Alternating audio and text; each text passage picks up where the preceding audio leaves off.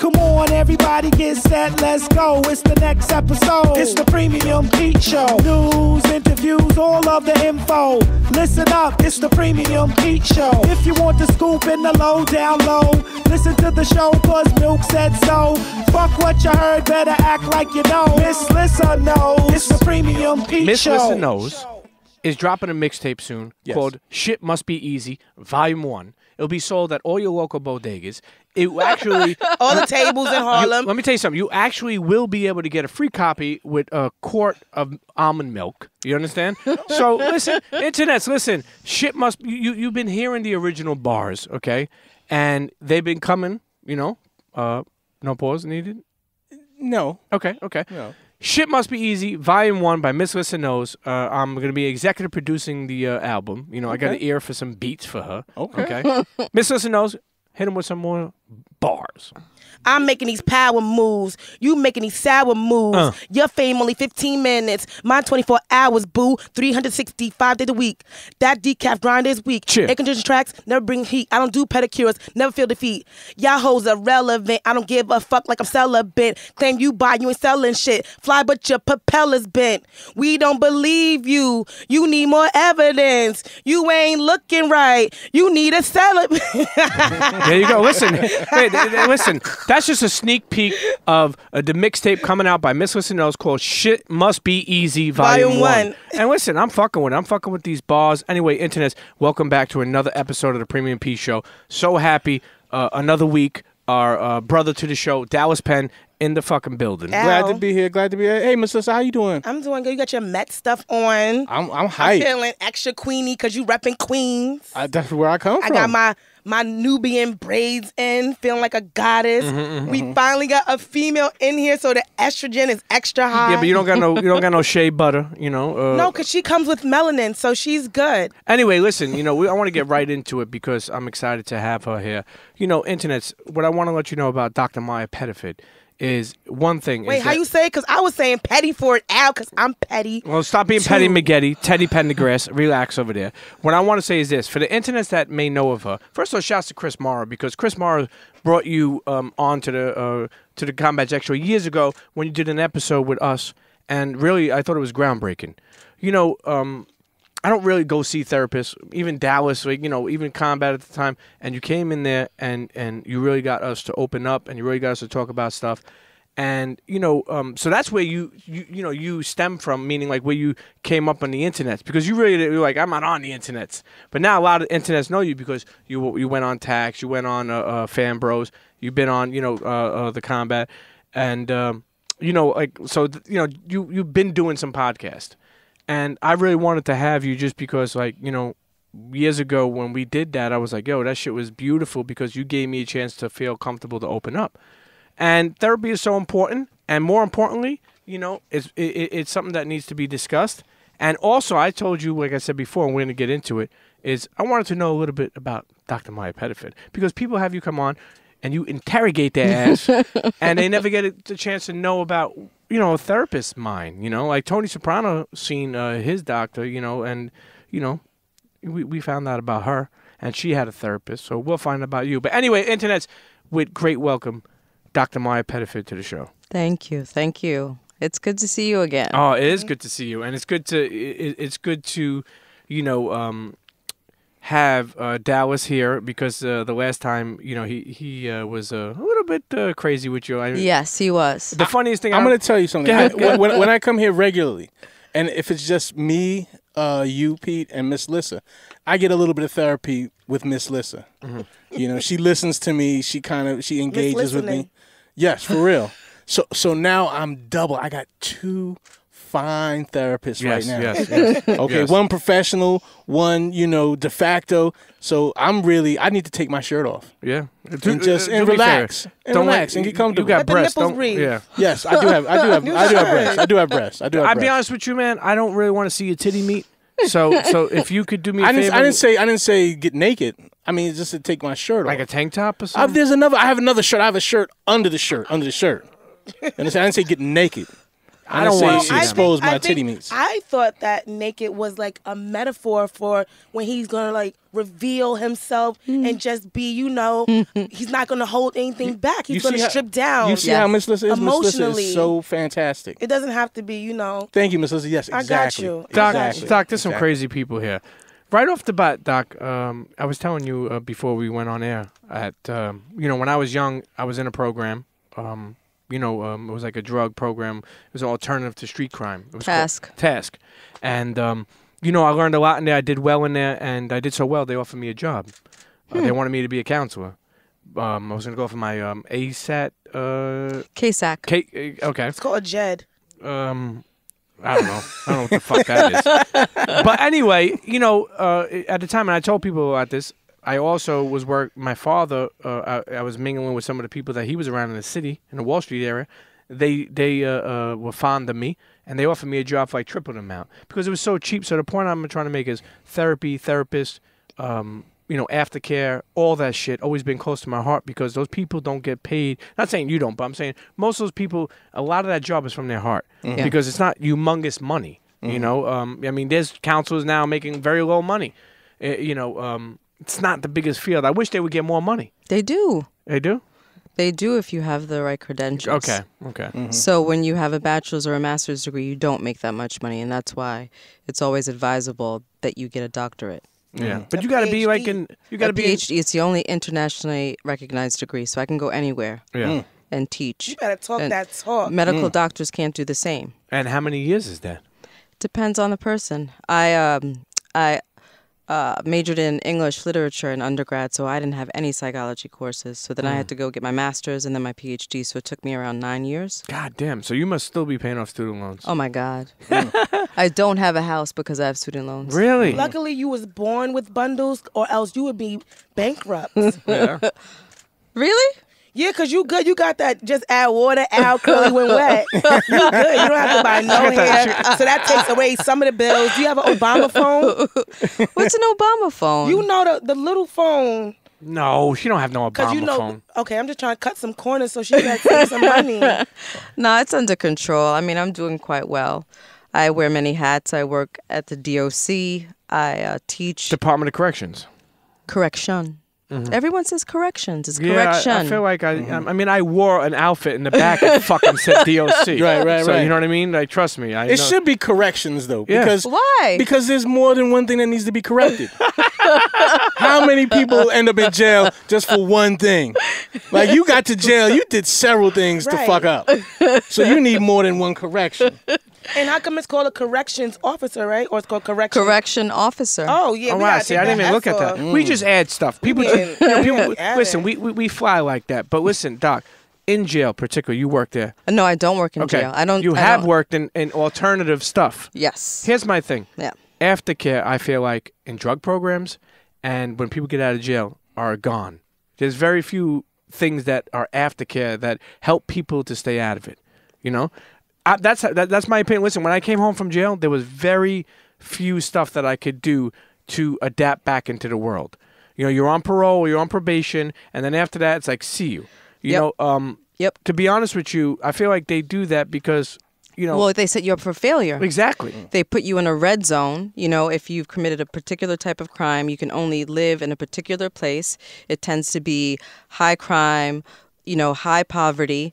And you end up doing the same thing just to make ends meet. Mm-hmm. So the recidivism is very high, and that's what they kind of bank on because we do have privatized prisons now, right? Aren't we supposed to be making a profit? Sure. So that's what it's about. And now with the new, they're trying to repeal, you know, Obamacare, and what will happen is people who have coverage for, let's say, drug abuse and mental health issues, they're going to lose their health insurance, and they're going to be asked out, and we're going to have even more problems. Sorry to bring the tone down. It's just sad, but it's about to go down. But with your work in the corrections, or your work in I'm working with officers. I'm working with officers, not inmates. Yeah, they do need fucking help. You have no idea. They do need help. You become like an inmate. So you are an inmate. You're just an inmate that gets to go home and then has to come back the following day. Dallas always said, I'll never forget, he said that they have 1 foot in and 1 foot out. Well, that was a statement years ago about Rick Ross. not admitting that he had been a correction officer. Now, the thing is, all the correction officers I know that I've grown up around are hard body. They're real dudes. And it's like, I mean, like, I would not mess with them before I'd mess with a cop, if I'm even saying that right. These guys know what it's like to be in the prison, and they have to live through that life, so they relate to other people, even when they're not in prison. Like I gotta treat you, I gotta body you. It's absolutely true. Right. I have to be savage towards you because, boom, when I'm on the clock, that's how I have to be. And it's difficult for them to turn that personality off. Shift. Yep. But they also, the thing is, as scary is, and I got to tell this quick story, because the sad thing was correction officers, it's like they have their own issues. And sometimes when they come to, I've seen correction officers from being away, seen so many of them. Mm-hmm. I've also seen a correction officer when I was married to, my daughter's mother. Her sisters married a correction officer. The dude, he was everything I thought they were. Meaning, like he would be like, I'm having a bad day. I'm gonna go to work, break one of those ribs. Like he would want to take out the shit on the inmates. Mm-hmm. So listen, I've been away where people would tell me, you're a fucking tax dollar. Shut the fuck up before I come in there and smack the shit out of you. Correction officers. I used to ask, like when I was in the box, I used to ask. Because sometimes we would go like 2-3 days without showering. Mm-hmm. And if you weren't on the gate, meaning if you weren't dead at the door when you had to be, they would just pass you up. And if they felt like it, they would just pass you up. And I'd be like, sir, I'm here. You're passing me up. I'm at the door. And they'd be like, shut the fuck up. And if I would say, but I'm trying to take a shower, they would both come in and try to ruffle me up. Mm-hmm. Mm. And then, God forbid, if you put your hands up, boom, locked up, ticket, assaulting an officer. So the point I'm trying to make is, these correction officers... They do need help, and that's who I see. Yeah, but listen, I want to just tell you this. One of the craziest stories I'll never forget. In Rikers, there was this correction officer. He always turned the other cheek. And it was cool because he let the house run the house, but it was bad because I'll never forget, they brought this kid in, and I think he had weed on him. And the word got out, like, yo, you see this dude? Yeah, I think he got weed on him. So I already knew that the Bloods and a couple people, they were ready to just hack him. You understand? So he's sitting there, and I knew it was going down. Yo, they hemmed this dude up, dragged him on the floor, and then they dragged him in the cell. And once they dragged him in the cell, he's done. For weed? Yeah, he had about like 30 piece of weed on him. They wanted that weed. But the point I'm trying to make is, I look back at the correctional, he turned his head. For a second, like maybe more for a second, I felt bad for that dude because they were dragging him in the fucking cell, and he's about to get washed. And, I'm like, damn, like, you got to live with that conscience, you know what I mean? Like, as a correction officer, but I don't know, whatever, man. But anyway, back to therapy, back to being a therapist. Okay, so at the Department of Correction, what I do is, they negotiated a beautiful contract, meaning correction officers can be out on sick for an entire year and get full pay. So sometimes they'll come in and they'll say that they have postpartum depression or they're anxious, they're having heart palpitations and panic disorder, and they'll try to milk the taxpayers' money. Yeah. So I have to determine whether or not they're being truthful. Yeah, by legitimate. Yes, legitimate. And they have a thing where if you are going to see a therapist, I have to take your gun away. You're now no longer qualified to carry or possess a weapon. And then I'll determine later on, once they're healed, whether or not they get it back. Mm-hmm. So I like the work that I do there. I don't not their therapist. I just direct them to treatment outlets. Is there like one specific? Like, are you working with anyone from Rikers, or is it like all over? All officers. All officers. Okay. Is there any jail that's worse than the others? Like, well, I went on a tour. They're all horrible. Rikers is really bad, and I've been like staying connected with the Khalif Browder story, and they're just saying that like how the officers in Rikers are kind of like some of the worst because they have like something they call the system where they abuse the inmates who are kind of like more soft-spoken, and the ones that are louder are allowed to do certain things, and they'll let them prey on the other ones because they'll give them some of the money that they're extorting, or they'll help them to bring drugs in and let certain things fly. So I feel like those, that's like, I know they're all bad, but like certain, I guess, like higher profile prisons should have, like, maybe they need you even more. Well, and there's a movement to try and shut Rikers down. Yeah, close Rikers, which will never happen. It'll never happen. It'll never happen. Because, first of all, where the fuck are you going to put all these people? Where? I mean, they already Can they go closed. They already home? closed Spofford. Spofford. Did they Come on. close it? Everyone's been transferred out, I believe, to Horizons, and there's another facility. Edwin Gould, I think, somewhere in Brooklyn. Okay, yeah, but I think just the facility of Spofford was just so run down that it was. And that's what Rikers is like. I went on a tour there, and it's abysmal. Mm-hmm. It's abysmal. It's dirty. People don't smile. Yep. Paint's falling off the walls, the pinch ceilings. chip, yeah. Oh, I tell you, it's I awful. spent It's awful. enough time there, and I look back and I say, damn, man, I don't even know how I moved and survived through it. And I spent time in the box, spent time in with the adolescents, I spent time in all over Rikers, man. And I'll tell you one thing, it was thorough, but it just showed me how many people need help, man. How many people need, like, here's the thing too, there's a lot of people, in there that have issues that they're mad about. People mad at the world, and Well, they have a reason to be, don't they? I mean, I'm not a therapist. I've never gotten past the short stay, Okay. but that was enough for me. Yeah. That was enough. Just being in the bullpen, waiting for people to With your go see the shoelaces judge. off. That's right. They take your shoelaces from you, and everyone is in this big gang room, and you got these 2 open toilets. So if you got to handle my. your business, you just got to go in front of everybody. That's in Rikers. Or I like couldn't do Tombs? that. This is it's like the Tombs. Okay. It's a bullpen space that everyone gets kind of crowded in right before you go to see the judge. Okay. And so I ended up in there, and the beauty of it was that with all these people that are in there, I'm in there. So it's like I'm looking at these people and I'm like, oh, I'm here with the dregs. But no, I'm one of the dregs. I'm in here. Like this guy who's laying on the floor with his head on the floor, inches from the toilet, and like pee splatters is falling on his face. I'm him. I'm not him, but I'm here with him. Let me ask Yes, something. you Did are. you take a shit in the open like that? No. I clenched. I locked my shit up.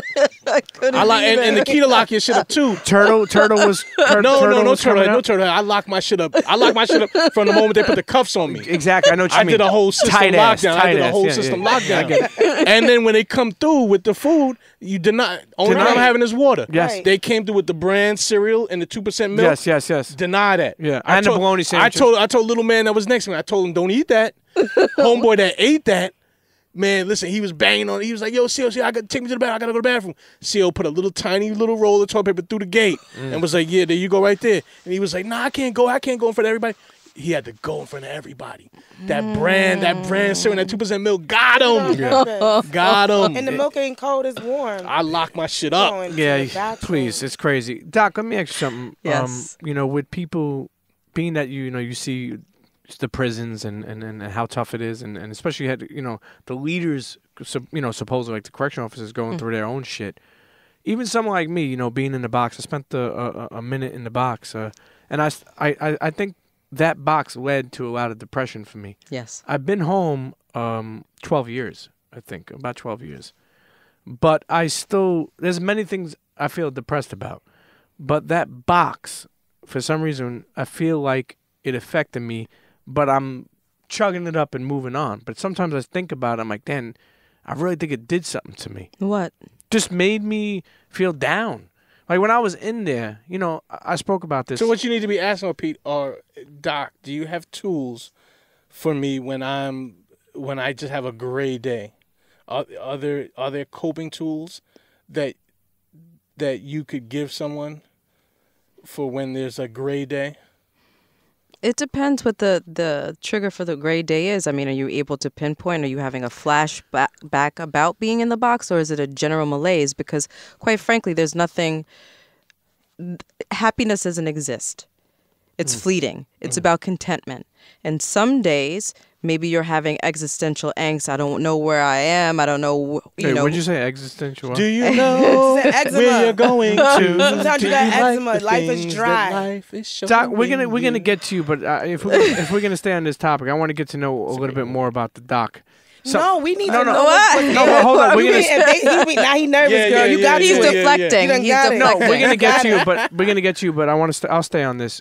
The problem is the box for me was a very dark time in my life, and it really affected me in the sense of I was so depressed in there. Literally, I was getting mail from my daughter, my niece. I spoke about it before, bawling out, crying, very emotional.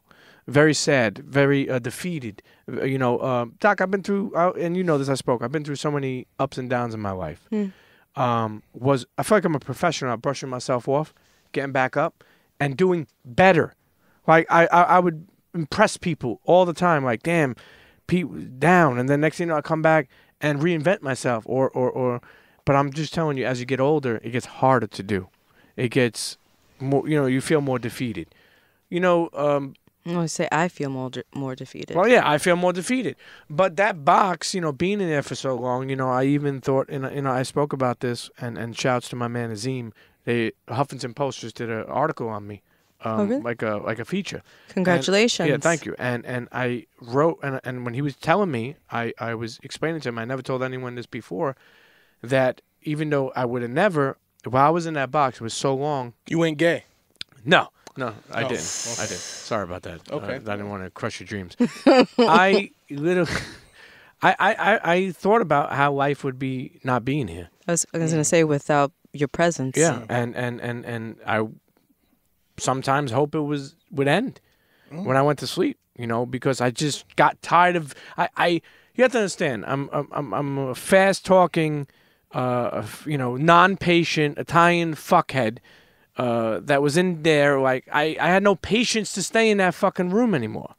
And it was dark, and it was cold, and it was lonely, and I spent some long time, I felt like, what is it doing for me? It made me feel like depressed. Like I told you, I was emotional wreck in there, and still to this day, like, some days I wake up, and there's other things that bother me, but I can never pinpoint, and I had this conversation with so many people because I try to help other people who are depressed. Mm-hmm. How crazy is that? I haven't even helped myself. I help other people. But the point I'm making is I cannot pinpoint why I'm depressed. Sometimes I just wake up and I'm depressed. Mm. Did you get issues like being alone because you were in the box so long by yourself?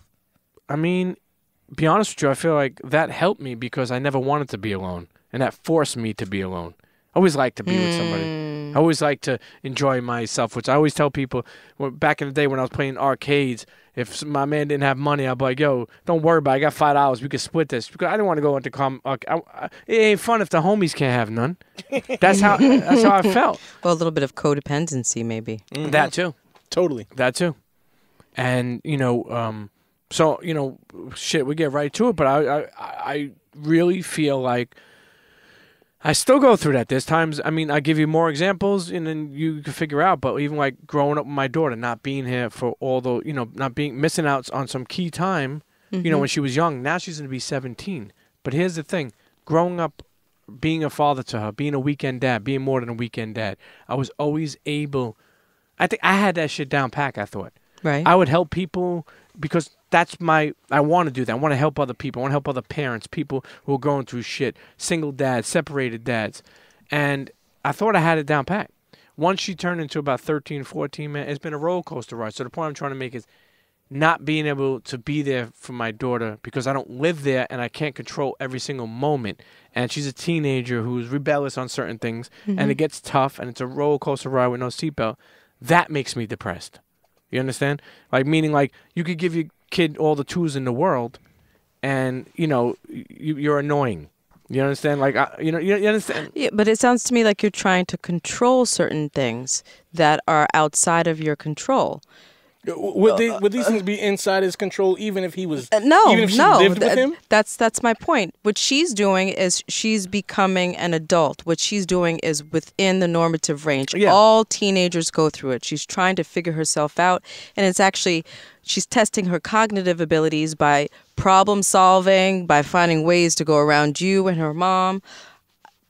Has she ever said anything to you? Has she said, "I feel like you're not there for me in this present time"? She only uses that when she's doing something bad. Like, for instance, I found out that she cut school, and then I caught her and approached her about it, and then she was like, "I'll go stay with your new family and leave me alone." Like, she only points out stuff when when it's convenient for her. Right, but there might be a hint of truth in that. Yeah, I mean, it could be, and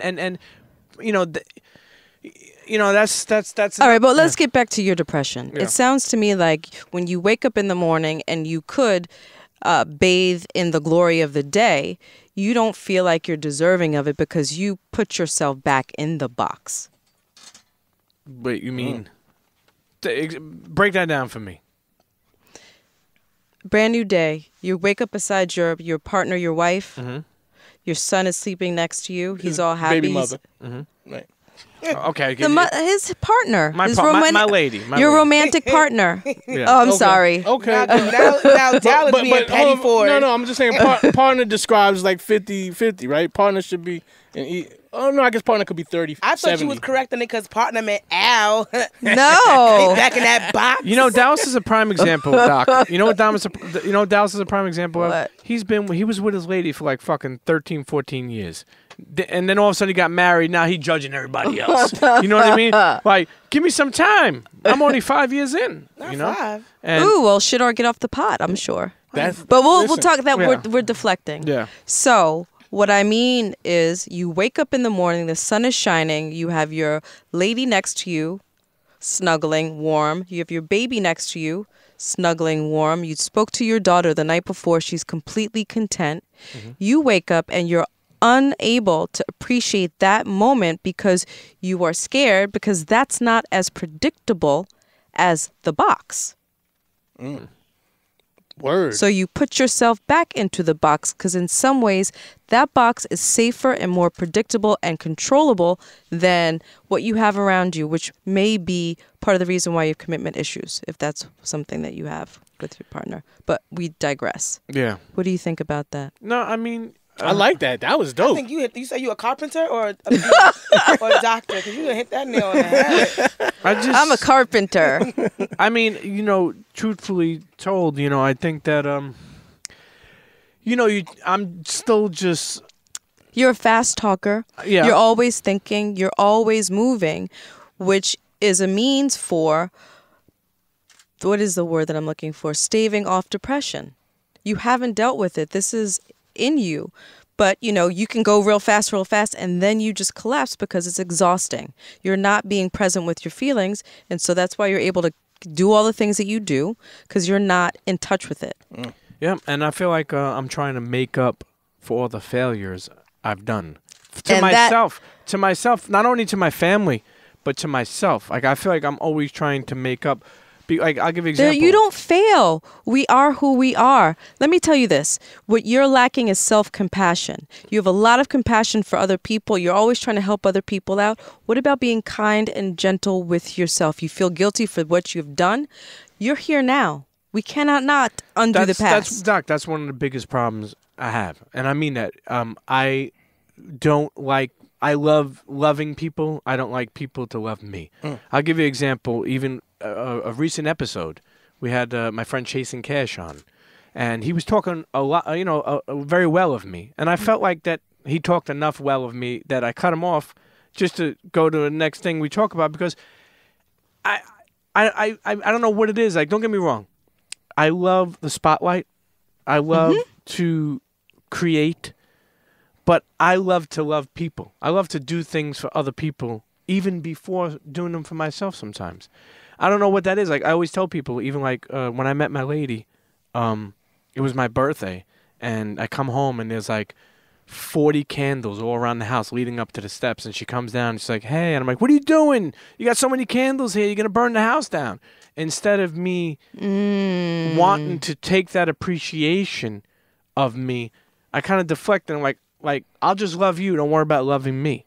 Because you don't feel lovable. I don't know what it is. I don't know. I'm telling you what it is. And that's part of the reason where some days, like, you know, I feel... You're like, damn, do I deserve all of this? Yeah. You know, and it's hard. Like, I was telling you, too. Like, even... That was it. That was... Yeah. Honestly, that was it. That was it. We could almost not talk to you anymore this show. And now we can get right to Miss Lissa because... That was it right there. That's your issue. Wait, who? No. Now it's your turn. Now it's your turn. We was going to get to know the doctor. No, we're going to get to the doctor. We're going to get to the doctor. But now we also have the co-host of the Premium Pete Show, Miss Lissa, incredibly witty. I liked your rhyme. I couldn't do that. No. I like the. For the ladies. She is the wit of the show, while Pete is the engine and the drive and the soul. This is the intelligence and the wit and the snark right here. But Doc, please, Miss Lissa knows. Help her out. Well, I don't even know how to do this. well, what's going on with you? I don't know. What's going on, guys? Well, okay. If you don't mind, again, incredibly intelligent, very witty. Just looking to push some buttons to take her act, her brand to the next level. Okay. And I feel like what she needs is just a little bit of coaching, a little bit of confidence, and maybe somebody to just get in her ear and tell her that she is good enough, she's smart enough, and she can do it, and she's nice, and people like her. You're gonna make me cry. That's why I don't talk to people. I'm private. Can you tell me how old you are? No, girl, I'm right on this paper. Write it on the I'm paper. you. Look, I'll tell you my age. If she tells you, just tell her. I'm telling her. Okay, go ahead. Okay. I'm private, so I'm a big mouth and I am very boisterous, but in my normal day-to-day life, I'm very private. When I'm home, I don't really like lights. I don't really watch television. But in public, I'm really like, and I am like that, and I do like to, I do enjoy making people laugh, but I'm really like, it's like a defense mechanism. I feel like, people think you giving them everything, but really you giving them absolutely nothing. Absolutely. You banging on pots and you making noise and you're getting there, you're keeping their attention, but you've given them nothing. You actually kept them at the door, just like, oh my God, it's so fun, but they never go in your house, and that's basically me. Doc, before you get into it, I do feel like Miss Lissa is someone who, and this is my opinion, hasn't let someone love her either. I feel like she is like one of those people that think someone's gonna run the okey doke on her. You know what I mean? Like meaning like without not knowing that not everyone's the same. Yes. You know what I mean? Like and I feel like she needs love and needs someone to love her, but she has to allow that. I that's what I believe. I feel like, she keeps on probably, I mean, you tell me, but I feel like she keeps on coming up. I don't want to say short, but I feel like she keeps on finding herself in the same situation as far as being it for love because she is very strong-minded. She's very, very, a very strong-minded woman, very independent woman, very, I don't need you. But, But I'm not. Yeah. I'm not. And I don't want you to be 50 years old and be alone. I'm not like that, though. I feel like people, they put me in that box. Like, I am a strong woman, and I feel like most people buckle down in circumstance or they allow things to give them, like, a defeatist attitude. My whole life, I've been fighting adversity, and I just been making things happen. And I just, like, people do disappoint me, and I feel like that hasn't, like, completely hardened my heart. Like, I still love, like I said, I thrive off of making people happy and helping people. Like, I like to do that. But then I do feel like 9 out of 10 times people end up shitting on me, and I'm like, damn, should I have done that? But it's in my personality to keep doing it, so it hasn't hardened my heart, but it has made me create a kind of a wall where I am guarded. So I'm helping, I still help, but I don't allow people into me and what's going on. I don't. And I do want to be loved, but I also feel like I said, I've been fighting adversity. So what do you mean, specify? Like, my mom and my dad were both on drugs growing up. So who took care of you? Me. And like randoms, like no. My mom foster care, kinship, foster care at home. No, like black families. Like, so my family's from Harlem, and my mother and my father grew up in the same project. So my grandmothers were a building apart. So my mom might leave me at this grandmother's house, or she might leave me with this grandma. Or my mom has 8 siblings. So I mean, I was always with a family member, but I was rarely with my mom. Are you only child? I feel like it. I mean, I have a brother, but he's 5 years older than I am. And he's same mother, father? Yeah. And for him, he always wanted a brother. And I feel like he's held that against me my whole life. Like, he's always said, but I wanted a brother. Like, even to this day, he'll let you know that he wanted a brother. And I'm like, well, I didn't choose my gender. So growing up, I turned into a tomboy because I wanted to, like, appease him. And like, you know, like him being 5 years older than I am, he had a different growing, like he had, first of all, he had both of my parents for at least 5 years before they split. Like they split when I was 7, so he was 12. But so he had them for 5 years before I was even born. Were they sober then with him? I want to say my dad was a little more together. Like he was like more of the seller, and then at a certain point he started trying his own products. So those 5 years, I feel like he did have it together way more. So my brother had a stable mother and father. Then here I come. Now he has a little sister, so he always felt like I got treated better. And then the family broke up, so I feel like he kind of like attributed that kind of to me showing up. I kind of feel like, so with him always telling me that he hated me, and my mom not showing up, and my dad kind of chasing my mom, I just kind of got like mixed in. And I feel like I've always been like, hey, me, I'm right here. But I've never really like stopped that from like I've always just been well read. My mom would like let me stay home from school. Like I would go 2 weeks missing school. But I always loved reading books, and I've always been very observant, and I've always been in grown folks' conversations. So I've always had like a different like vernacular. I could hold a conversation, and I'm witty because I was around grown-ups when I was like a kid. Like my aunt is one of the funniest people I've known. I always used to be around her because she would help me like find my mom. Like I remember being 7 years old and calling people to find my mom. So I had to mom my mom. So I've always been more mature. And because I've never been like the helpless little deer, people like this think I'm a robot. So I just keep it going. Like I don't stop and be like, hey guys, I want to cry or I need a hug. Like because you were a parentified child. Yeah, so you became an adult, and even though inside you are asking for other people to help you and to hug you, right, the way in which you present is quite different. Right. So that's the hey, I'm here, but don't come too near. Not too much now. Because you will see how Hug me with fragile one hand. I really am. Yeah. So When's the last time you cried, Miss Lissa? yesterday. Really? I cry all the time. Like, I am a crier. I just don't cry in front of people. Ever? Rarely. Like, people that, like, it takes something. Like, maybe, like, her. For what reason were you crying yesterday? I get just really, like, caught up in, like, circumstance. Like, you gonna make me cry now. I'm not going to make you do anything. Let your tears flow. There's no reason. I don't want to. Look, all the people in this room love you. And we're not judging you for seeing your tears. If you hold it in, you'll only explode later down the line. Allow yourself to be vulnerable. And somebody get her some tissues, please. And we do love you. I mean, like... Breathe, breathe, breathe. Breathe. I'm very much, like, content with, like, everything that's happening in my life. And just, like, I do understand that I am blessed. Like...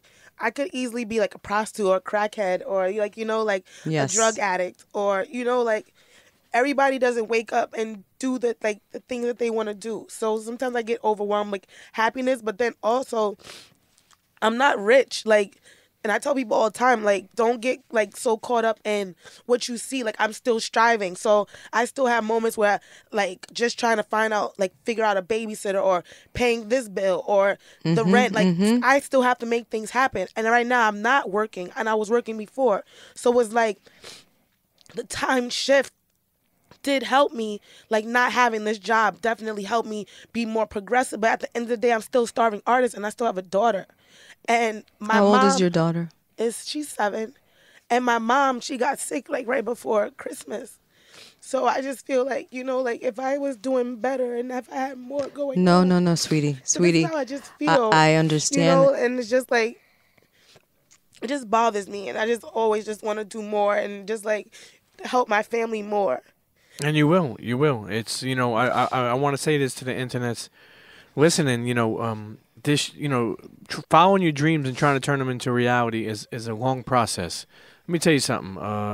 When I realized that and how much of a solid soldier Miss Lissa is we did an episode 2 weeks ago, and her daughter was here because she didn't have a babysitter. We ended about like midnight, and she's carrying her on her back sleeping. Like, that's the type of shit that it takes to be successful. And, you know, let me tell you something, man. Even with the Combat Jack show, I mean, it may have not been much, but it took us like 4 years before we even seen a dime. You know, any one of us. you know, let me tell you something. That's one thing. I was gone. I had pulled the parachute by then. I mean, I'll be honest with you, man. That's one thing I hate about being a creative and being a freelancer, because people see you making moves and equate that to money. Let me tell you something. I've done and been around and built some of the most amazing relationships and done some amazing things, but I too still struggle monetarily. You know, I'm first time I'm ever been with a girl who makes more money than me. You know, sometimes she's like, I got this, and I feel like less of a man. Like the kids I grew up with, they're like, how do you let her pay for that? I'm like, I got her on other. Like, it's evolving and learning to know that you're a team, and it's also, you know, like people don't see that. Like people see Miss Lissa knows, they see her around all these different things. She's doing this. Again, I want to say this: they equate you to being successful. Like you don't have no worries. Like you don't have a fucking bill. Like you know, and it's tough. And freelancing, you can make $500 one month, $5,000 the next. So I wanted to just tell you, and $5 the next. The next, yeah. So I just want to tell you that, you know, whatever it takes, you know, just don't ever stop, because to turn your dreams into reality doesn't take, you know, what Dallas used to say, it takes 10 years to become an overnight success. And we all struggle with that. And there's times where I cry and I wish I could do more for my kids. I wish I could do, and I guess what I'm just saying is you wake up every day and you keep chugging and you'll find the way. Yeah. I mean, every day I wake up and I mean, I cry to myself because I try to, you know, in my own right, be in touch with my feelings. Like, if something makes me laugh, I'm going to laugh. If somebody makes me mad, I'm going to curse their ass out. So I do try to cry, not in front of people, but I do try to do that just to balance out my emotions, because I do know that I can get, like, I have, like, panic attacks sometimes, and it just is what it is. But every day I wake up and I tell myself that today I'm going to have that breakthrough. Like, I'm really big on just, like, the energy that you put into the universe and the things that you say, like, manifesting. So I do, like, try to maintain a positive mindset, and sometimes I'm just faking it until I make it. Like, sometimes I'm just smiling through the pain. But I feel like, you know, I read somewhere that does make you happier because it releases endorphins. Absolutely. So I do, like, I'm just like I said, it's a defense mechanism, but, you know, it does help me cope, and it does help me to keep pushing. Like, every day I tell myself, today I'm going to shake the right hand. Today I'm going to have my breakthrough. And every day I do get one step closer. But sometimes I have those down moments, and I don't have that many friends. Why not? You don't I'm, trust people? I don't. Hashtag, That's our I segment. don't trust people. That's one of our segments. You'll see later. I don't. You don't trust people because you couldn't depend on your mother and your father. Right. How can you depend on anyone else? Right. Let's go back quickly to what you were saying about, you know, not being able to provide for your family, and you are feeling badly about that. You are where you are. Right. Just the fact that you would want to help them is enough for them. Most people don't look back. Right. And it shows that you've healed somewhat, you know, with your mom leaving and abusing drugs and not being there for you. Yeah, I let that go. Like, I forgive her. I tell her that all the time. Like, I don't hold that against her. Okay, but you have to remember, she's the parent. Right. You're the daughter. She's going to get as good medical care as she can. You will tell her that you love her. And that's what it will be. We can't save everyone just because you weren't saved. Right. Gems by the doc. But why are you looking at me like Listen, Doc. Why are you looking at me? He's next. Dallas knows he's next. No, he's next. And one thing I want to go ahead. I'm not even here. No, really. you're here because I want to say something. I do want to say something. As What? a friend, I want to say something. And I think we spoke about this before, and I'm not making any assumptions, but I'm making somewhat of an assumption. It's almost like when you tell someone not to cut you off, but you're actually cutting them off. I did that so many times last episode. I'm sorry. How dare you? Not to cut you off. Don't worry about it. Sometimes I feel like Dallas has expressed that he's, I don't know, like I don't want to say afraid of success, but like I remember that. The sabotage. Yeah, you. Let me tell you something. Dallas is just his vocabulary, just his mindset one of the most intelligent people I met. He's a sick fuck, but I love him for that also. You know, somebody who's comedic and funny, and I always love being a clown like that, and you know, like being jokey. But what a vocabulary, and what a mindset. But also has done a lot. But also, I feel like is afraid of success, and I don't mean I'm just want to be honest. If I'm not a friend, I can't. I have to say that because I would love for you to share that and then hear what the doc has to say. But I want the best of success for you, and I don't know what that is. Only you do. But I feel like you have done a lot. And I'm proud of it, and I want more for you. I'm not afraid of success. I don't want success. But you do think because that when you have success, then people expect success. So you're afraid to fail or not meet others' expectations? No, I F people's expectations. Then your own? I'm cool. I'm good. So why do other people matter then? They don't matter. I could go sleep on a subway right now and be good. you smell. So what? so what you're saying is that you are content with what it is that you have. You don't need any more or less. That's what I'm saying. And people's expectations is like, no, you should want more. You should want greater things. And I don't, because once you want greater things, then people can pull greater things from you. They can dangle the carrot in front of you and pull it away. So you do care about people. Yes. I don't. You do. I care. Yes. I care about people thinking that I care about people. Right.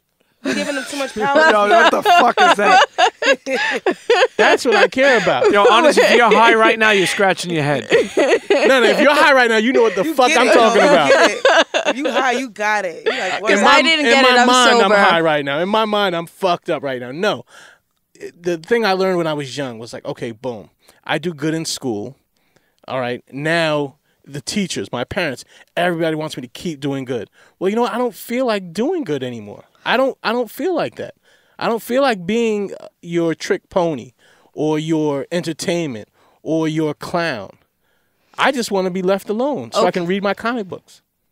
Yeah, but you're also out there. Yeah, exactly. So you're very much out there. You meaning are worried about in the public eye. And then I pull back. Because it's on his own terms, is what he's saying. And correct me if I'm wrong. You want to be able to stop and pause and go forward as you like without others thinking that they can control or how you go or about manipulate. Your thing. Yes, exactly. But no one can manipulate you unless you allow them to. No one can manipulate me. No one can. Unless I allow them to. No one has power over me and my feelings and how I live my life. Excuse me, Doc. What's your sign? What do you think it is? A Taurus. No, I'm a Gemini. Oh. What? What do you know about Gemini? What do you know about Geminis? Wait, can we go back to you, Miss Lissa? Okay. I think you're a beautiful young woman. Thank you. I'm sure your daughter loves you To death. dearly, and you have righted the wrongs that you experienced as a parent, as a child rather. Mm-hmm. And so, don't give up. I'm going to take off my clinical hat right now and share with you that I am a single mom. Ow. You said to me, Single, beautiful mom. Thank you, With the divorced. baby hairs. And the eyebrows. And the edges. Stop. And the skin is glistening. Listen. You know, I tried Pretty to pick you mouth. up before I got settled down. He done try to pick up everybody, girl. You about to be the other co-host. I tried to get your number years ago before I had baby premium. You She missed don't- it. Oh my My God. problem with the doctor don't have no DMs though. Yeah, she doesn't. What's How that? Actually, Good, she is girl, you online. good. She's online. She's I'm online. on Twitter. Yeah. Oh, so internet. What are you on Twitter? Internet, you can DM the doctor. What are you on Twitter? I've only gotten one DM What are in you my on whole Twitter? life. What's your screen name? Dr. Maya Pettiford. Okay, it's MAYAPETIIF. TTIFORD. Okay, nice. Internets, get at that. Slide in those DMs. Yeah. Oh. Respectfully. I'm gonna feel Leave sick. this lady alone. Respectfully. She's serving Claire Huxtable realness. Leave Stop. her DMs alone. I'm telling you, you having one shows that you are a dignified lady. That's why they scared. Leave her alone. No, leave her alone. Let me ask you something. Are Slide in Miss Lissa's zodiac DMs signs also. real? Do you believe in zodiac signs? Truthfully? Yeah, truthfully. No.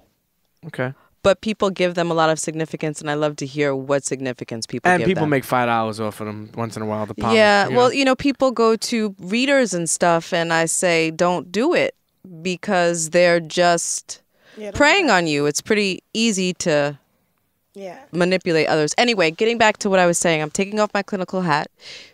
You said to me something about, oh, I have a lot of money. Do you remember the comment you made? Yeah. Okay. You are making an assumption based upon I don't know what. Checker. Wait, no. What I want to tell you is that I struggled too. I'm the only person in my family of the 8 grandkids who has a college degree. Everyone else dropped out, but I'm the one that persevered. Working class family, single mom, check out the pattern. And I'm here today because of my struggle. So I had a fear of success. I had to take a licensing exam, and it cost maybe $750 a pop. And I had to take it in order to be a licensed psychologist in New York 3 or 4 times. The passing grade was 75. I got a 72, a 74, a 73. And at that time I was in therapy, and my therapist was amazing. And she said to me that there's something going on in the room. Meaning it's not about my intellectual abilities. It's not my ability to take the test. It's something within me. And we figured it out that I have I have survivor guilt. I grew up in a home where there was a lot of abuse. My dad was mentally ill, which is part of the reason why I'm in this field. And I felt guilty that my brother had been physically abused and I wasn't. And so for me to have that comeuppance, it felt uncomfortable. You say you say part of the reason why you're in the field. Why? So you could help people because of what you've seen? Yeah, my dad was diagnosed with bipolar disorder and did not take medication for 30 years and made our lives a living hell when he was in the household. How many people you think in this world are diagnosed without even knowing? Well, undiagnosed. I mean, undiagnosed. Like meaning, like how many people? Because I'm telling you, so many. I'll tell you, even today. Even just driving, I seen this dude walking around with a piece of wood, and I went to go, and then he was like, "You trying to fucking run me over?" And the look in his eyes, I was like, "Yo, there's something wrong with this guy." The point I'm making is there's so many people out in these streets who need help, but don't even go. Well, that's why I even say to some people that I see, don't pop off with someone in the street. You have no idea where their mind is. You have no idea whether or not they feel like they have something to lose. People are, unstable. So turn the other cheek. And honestly. And keep it moving. Even more so, especially in our culture, especially like in hip hop, the way a lot of people where we grew up, bravado. Exactly. Yeah. Nobody goes to therapy. Nobody goes, I'll be honest with you, it's almost like the doctor. I hate going to the doctor. It takes me a lot to go to the doctor. And I had coverage and didn't go to the doctor. Same thing with therapy. One thing I am proud of, it didn't work, but I do believe in marriage counseling. It didn't work? It didn't work the first time around. I've been in it. I'm not married again yet. I will be, but I do go and have gone to therapy with her. But are you in individual therapy? I haven't gone in a while. Okay, so I have to say this. It should be marital counseling or couples therapy should be an adjunct to individual therapy because you each have your own individual shit.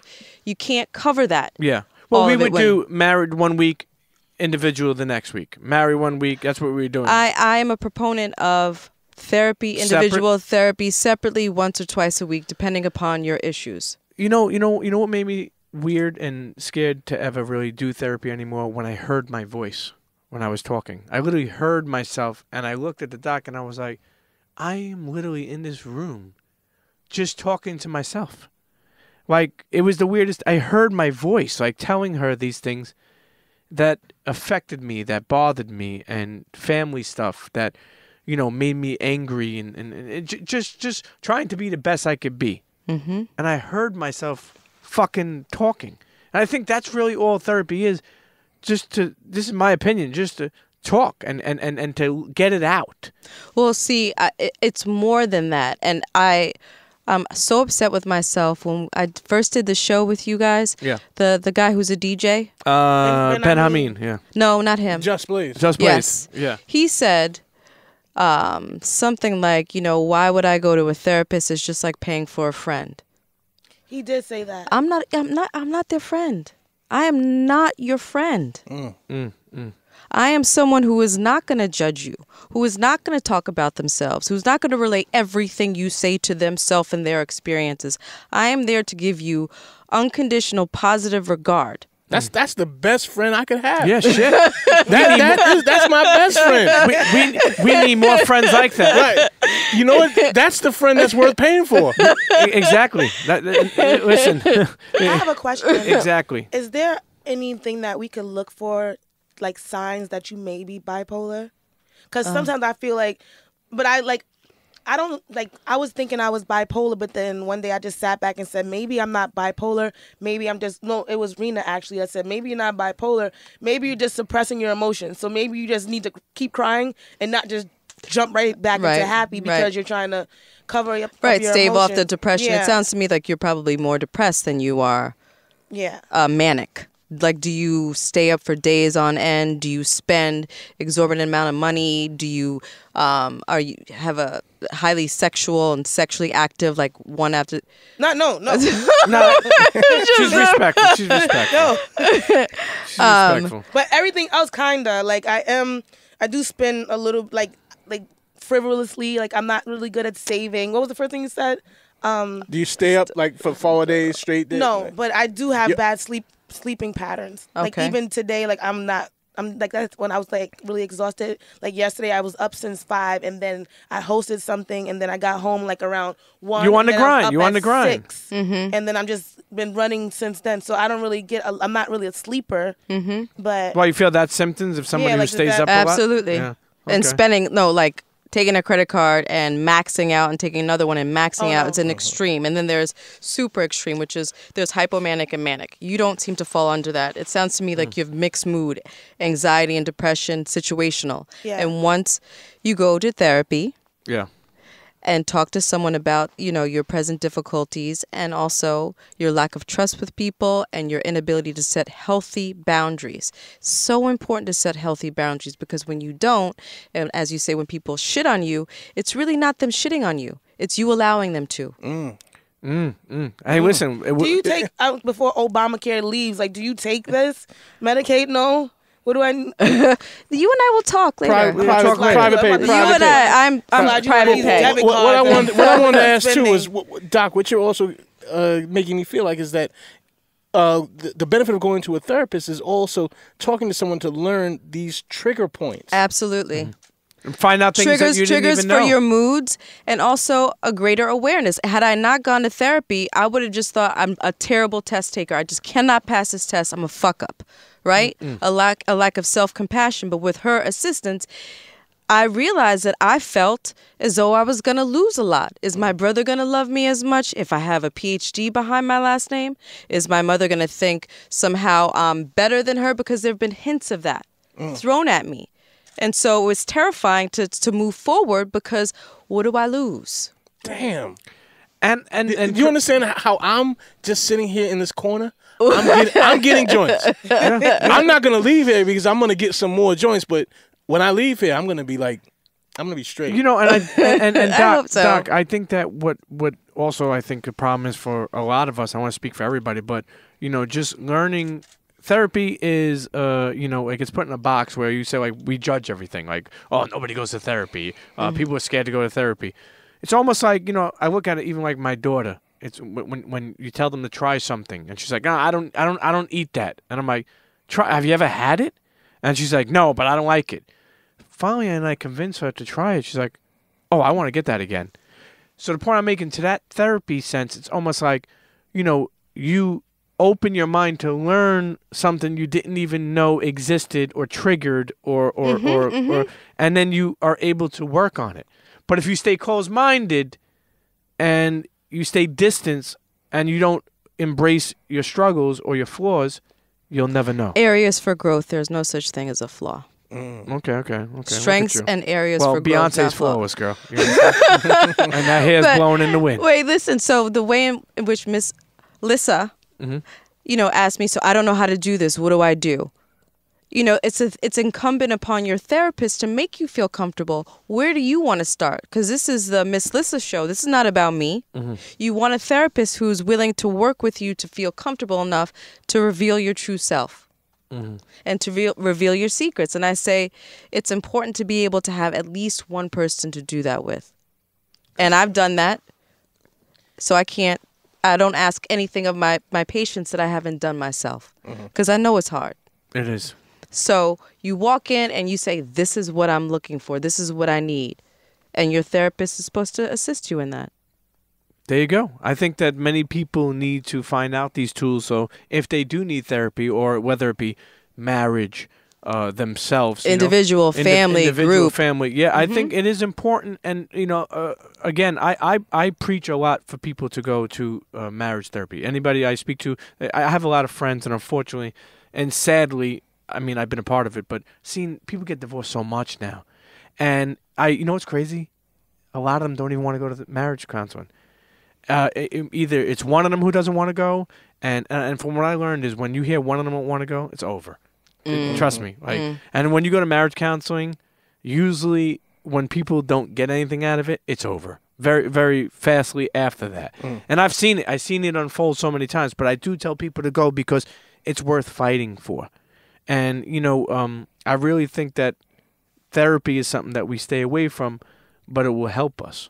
Absolutely. But before you even get married, go see someone. Yeah. You want to be discerning. You want to make sure that the reason why you're with this person is for healthy reasons, not for codependency, not because you want to feel good about yourself, not because you think that they're your knight or princess in armor to save you. You want to make sure that there's reciprocity and mutuality. And you're right, but and it's a healthy love. Sometimes, like, you know, sometimes I think I've been in bad relationships over the years because the girls just give so a good head, man. Like, you know, like. Oh my goodness. No, I don't mean Doc. I'm just being honest. No. Are you kidding me? No, No, like, Doc. Doc, you sexually. came in here, Doc. You came in here. No, Doc. Listen, I don't mean. Oh, Doc, my. you came in here. Oh my God. No, hear me Doc, out. Hear you me out. came in here. You thought you was going to get away. Her PhD. I know, right? She thought she was going to get away. Doc, You thought she was going to come in here and not get sticky? from a man's perspective, I've been with a girl, you know, multiple different girls, that when their head game was crazy, I'm just being honest. I felt like I gotta marry this bitch. Shut your mouth. I'm sorry, guys. Is that because you're Italian? Is that what it means in Italian? Like you get head and now it's like you have to be married? No, Because in the Spanish culture, you kiss in the tongue and then you have to get married. Oh, wow. yeah. Am I right, Rena? As soon as you kiss someone in the tongue, y'all are married. No, all I want to know is why do maybe it's just a New York thing, but why do New York Spanish, whatever Latin, could be Dominican, Puerto Rican, they all call a sandwich a sandwich. I don't understand. They do though, and they say Belena. I don't understand. But anyway, you know what? Let's take a quick break. Listen, Dr. Maya Pettiford is in the building. Listen, Miss Lissa already shed some tears. I knew she was gonna do what I looked into. I'm choked the Pretty fuck up. eyes. I said, "This she gonna make me cry." Dallas is escaping some shit, but you know what, Doc? I want to know more about you a little bit. So when we come back, we're gonna try to find some things about Dr. Maya I've already Pettiford. revealed myself to you. Not fully yet. No, we gotta get into the hazel eyes. Yes. We gotta find out about these hazel eyes tonight. Internets, get yourself a snack. roll something up if you need to. Get comfortable. Get comfortable. We'll be right back. You're with the doctor. Be right back. Cheer. What up, y'all? It's DJ Envy. And I am Gia Casey. And we are the KC crew. And you are checking out the Premium Pete Show. And Miss Lissa knows. Did I say it right? Ow. Miss Lissa knows. Listen now. Hey. Ain't no other hoes, cause Miss Lissa knows. Hey. Internets, and we're back sitting here with Dr. Maya Pettiford, the doctor. How do you say doctorate? Doctorate. Doctorate. Premium I like Pete, that. Premium Pete show word of the day. Yeah, there you go. Listen, Doc, you know. He said documents. One thing. No, not documents. One thing I really want to know is for the internets that listen. Yes. And why we want to push therapy also, because I believe in it so much. There are so many people I feel like bottled things up, depressed, ready to blow at any time. And that's why I think No pause. No pause. Okay. Doc, how does someone even find a therapist? Because I'll be honest with you. When my daughter came to me a couple of years ago, she was like, Dad, I think I didn't want to see a therapist. I called up my insurance company, it was impossible to find a therapist. I had to leave messages. They got back to me. Who's booked? Who's who doesn't? Do you have any suggestions of how someone? Yes, a few suggestions. First, there's a website called psychologytoday.com. And what you can do is you can enter your geographic location, and then in the filter, you can decide on a gender and also filter your health insurance. So it'll pull up all the names of the therapists who accept your health insurance in a particular area.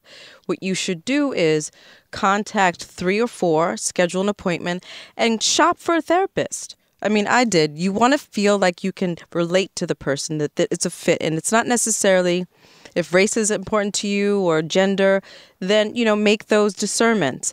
There's also, if you're working, if you're dealing with a child who needs help or adolescent, ask the school guidance counselor. There should be resources there. Right.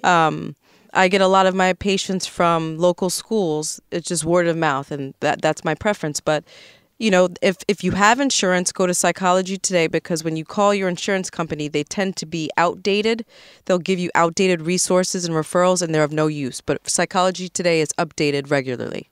Do you feel like it's a time span where you should stop having therapy, or should it be ongoing? Like, how does it, how does that work? Well, it depends on what your challenges you're working on and just your tolerance. There's some people who don't want to talk about their feelings and be touchy-feely.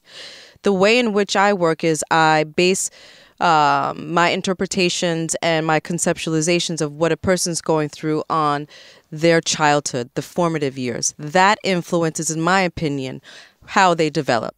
But there's some people who, let's say, have anxiety problems, and they don't want to talk about the parents. They don't want to talk about the past. You can go to someone called a cognitive behavioral therapist, and they will give you concrete tools to help you to learn how to alleviate the anxiety. Or if you have a fear of flying, or if you have a fear of spiders, whatever the case may be, or going on elevators. It depends on what your tolerance level is for emotions. And I think a lot of people don't know that. Really? So there's really, there are different tools available to help people with breakthroughs. And everyone doesn't have to kind of divulge their entire history. No. Someone could actually break apart some current pieces. Yep. For you and still help you have a breakthrough and still help you have a resolution. Absolutely. That's So if awesome. you don't want to delve into your feelings too much, go for a CBT therapist, a cognitive behavioral therapist. I am considered psychodynamic. Psychoanalytic is when you're laying on the couch and you can't see your therapist's face. Why do people want to do that? Because you never see their face? No. They're sitting behind you. But you get to shake their hand when you first it's like a blind therapy session now, is it? It depends on the Dr. Meyer, you therapist. still there? Some people They don't went to like go to get be a hot touched. dog. That sounds like some role playing shit. But listen, Doc. Yes. I think that one thing about therapy too. I think people think like it's like stuffy or people that they can't relate to, or because even me, like I was telling you, when we met years ago, right away I just felt this connection with you, and I felt like, and I did open up, and Dallas opened up. It's the hazel eyes. It has to be. But what I'm saying is, I went through counselors where it was like somebody I didn't relate to. It was like some cowboy guy who's like, yeehaw, I didn't understand the way he, carried himself wasn't what I related to, and I didn't feel comfortable open up to him. And I think a lot of people see people, and judge them real quick. Yes. Therapists like, she doesn't look like some, this, or, I guess it's going to take some time to find people. Because I think that process makes people quit. Well, that's why you need to interview people. And no, don't quit. If you're going to make the first phone call, then follow through, because the rewards are so great. I mean, I see people for all different kinds of stuff. I have a young man who's 17, and he's so sheltered by his family, and he's so academically driven, but he has no social skills. I mean, zero. So his parents want to send him to a prestigious college. I'm like, he can't go anywhere. He's going to stay in his room the entire time, and learning how to socialize is what going to college is about. So I'm getting him to open up and just try to role play. Like, if I am this girl in your Chinese class, can you say hi? Pretend. Yeah. And we'll go back and forth. I mean, simple. He also, Wait a minute. You provide that service also? Oh, stop! No, hold on a second. You're here telling us. Well, You're here telling us that no, if I contract you, no, not that kind of role play. And But do you put on a Chinese voice when you're doing this? no. Come here. Wait, listen. So I also have a person who actually she just had a discovery that she's been hypersexualized for a long time and found vanilla sex to be very, very uncomfortable. Turns out that she had been sleeping in bed with her parents at a very young age, and they were having sex next to her. what? And so she didn't understand what it was. But you can hear the sound. You don't know if your mom is being hurt or. That's and what so I you have to thought. My pretend. mom was being hurt. It was Caucasian. No, It's black folk out here. because there was no room. There was nowhere else to have. Oh. I don't know. I'll be honest. I don't know how people do that. Apartment roaches everywhere. I used to. Cousin and aunts was there. There you go. I used to rank on one of my friends. They used to go on the floor because their daughter used to sleep on the bed. They used to go on the floor and have sex while their daughter was on the bed. Oh, let me tell you something. I don't know how to do. The only time I ever did something was when my daughter was born. It was like the first 6 months. I remember she was in the crib in the room, and we were about to have. And my lady at the time was like, "Yeah, let's have sex." And I was like, "Yeah, but what about our daughter?" And I'll never forget. I never did it again because as we were having sex, I mean, that bed was shaking and my daughter just popped up in the crib and was like, "Dad," and I was like, "Oh shit, this is crazy." I stopped. You know what I mean? Like it didn't feel right to me. Is that damaging? Even at a young age like that?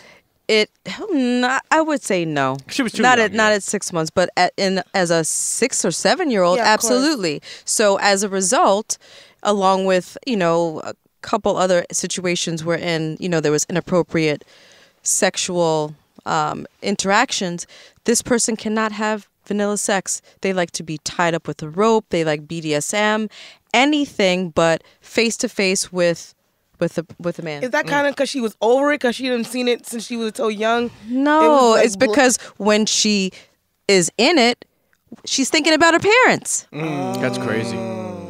Is that why so many girls ask me to call them daddy? I don't know. I have no idea. Do you I think don't it's know. something You're my weird daddy. about that? When girls or when guys like to be called daddy, or when a girl calls a guy daddy? Is that like... Is that parent Is that like case father by case? issues? I'm not quite sure. I don't know. I don't want to. How often do you have to peel back those layers? That That person's been with me for 3 years. Wow. Because this person's in college, so she goes away and then she comes back for the summer. But I've been working with her over the phone because she hasn't found anyone How to do work you with. keep from like going crazy yourself, like helping all Internalizing. these people? Red wine. Yes. Yes. Let me ask you, Doc. Do you Nice. get do you, Real. Nice. Do you Real get sad? talk. Nice. Do you get sad still? Do I get sad? Yeah. Absolutely. And Absolutely. how do you deal with that? I talk myself off the ledge. Do you have a therapist still, like that you work with? Not at the present moment. The last time I saw one was about 2 years ago. And I needed it. I mean, in different phases of my life, adolescence, when I was in college, when I was in graduate school, when I was about to be married, when I was getting divorced. I mean, you name it. I utilized it when I felt like things were shaky. But right now, Yeah, and as a therapist, don't most of them go see a therapist? no, they don't. They don't. Okay, so why is it portrayed like that? I feel like that a lot of therapists go see a therapist because they have to, or they hear all this stuff going on. They need to speak to somebody else. Well, it depends on the therapist. It also depends on the kinds of cases you're hearing, the issues that you're hearing. I'm not working with sex offenders every day. I'm not working with patients who are incest or rape survivors. It depends on the content. It also depends on your ability to filter. When I first started practicing, I was working at a state hospital, and I was working on the forensic unit, and I was working with sex offenders, people who had thrown Molotov cocktails at their folks' house, killed people, and I wanted to be the best therapist possible, and I could not sleep. Right. I was not sleeping. I had to go on medication Yeah. to help me. What kind of contact did you have with these clients? I mean, were you behind? No, a glass? hi, how you doing? Really? Yeah. And you would be put with these types of clients like in that close proximity? I was on a forensic unit, people who had been found not guilty by reason of insanity. That's crazy. Do you feel like, because you did mention that you were divorced, do you feel like your job had anything to do with the wedge that was caused with like you and your My partner? Yeah. My partner? My former husband? No. In fact, I believe that me getting healthier is the reason why I got divorced. He was my high school sweetheart. Right. We had a lovely codependency. I didn't think I was smart. I didn't think I was beautiful. I didn't think anyone would love me. I didn't think that anyone would love my crazy family. And so I stayed with this person even though they were not kind to me. Oh, damn. What was his sign? You mean verbally? You mean like verbal abuse? Verbally unkind. Verbally He's unkind. Aquarius? Was he? May 8th. I don't know what sign that is. Taurus. I knew a Taurus was somewhere in your proximities. Doc, how bad is verbal abuse? Because, unfortunately, I think that has been an issue in a lot of my relationships where we, sadly, we beat each other down. Mm-hmm. When you get mad, you say all these crazy things and you love someone, but verbally is bad. Well, then you don't love them. Right. You don't? That's an unhealthy love. I'm actually working with someone who has a codependency with his girlfriend. She will drink, she will call him up, and if he doesn't do what she wants him to do, you fucking piece of shit, I hope you die. I mean, it takes a lot for me to hear that because I'm protective of all of my patients. Yeah. Sure. So I have to turn off the I want to get at this person, honestly. And Talk about it. Put a raisin in your mouth, Doc. he continues to go back to her. Mm-hmm. Does he have mother issues? Or did his mom get abused? Or just It's codependency. You're used people to don't know how to move on. Well, also, when we've been exposed to that kind of abuse, we're conditioned, we become desensitized to it. So for me, that's shocking. I would not allow any man to talk to me in that way, or a woman for that matter. But for them, it's the norm. He's used to it. So it's not unusual. Right. So being in therapy is getting him to not be the caretaker and take care of her, at the expense of himself, and also get to love himself and know that there's someone else out there that will want you, and also to feel, because he's cut off from his emotions. If you can allow someone to talk to you that way, you don't feel anything, that's a problem. Mm-hmm. So if you're that person, go see a therapist. Mm-hmm. I sabotage myself in relationships, and that's another reason why I'm not in one. When I feel when I like someone, that's when I start pushing them away. I don't. Yeah, because you have trust issues. Yeah, I just be I'm good. But you're not good. We all thrive in partnerships. Mm-hmm. We were not meant to, in terms of our biology, to be alone. Right. Just to procreate, to be warm. I mean, I go get massages once a week because I want hands on me. Rub and tug. We can suffer from touch deprivation. It's really so important. Why do you think our skin is so sensitive? Because we're meant to embrace and to feel. Doc, let me ask you something. Yes. When I go for massages, I go for the rub and tug. What do they do for you? Wait, but now I'm cuddling with my daughter. Am I creating they could be a tug dependency with that? I don't know what the level of your interactions are. Nothing crazy but, like your friend but can I say something? Client. Let's not try to pathologize everything that you think and do and the ways in which you behave. Okay. You're okay. Okay. Right, don't overdiagnose. No, we can always improve, but we are okay. Doc, if you touch my arm again, you're gonna, I'm a toucher. You're gonna get me pregnant, okay? I want to have one more baby. Doc, No, you're gonna get me pregnant. It may happen tonight. Let me tell you, Doc. Hearing everybody's problems. Yes. You ever feel like that affects you? Not anymore. Like I said, I had to go on medication because I wasn't sleeping. I wanted to be perfect. I wanted to help and fix everyone. Now I literally leave it in the room. Yeah. I do. I'm just kind of like leaving your job, when at the door. And come home and live life. Absolutely. Sorry. Oh, go ahead. Where are you and your ex-husband now? As far as, do you still contact him? Is it done? Being that you guys were together for so long. And created a kid. Yeah. Yeah. How did that end? It ended well. I mean, it ended, so that for me as well.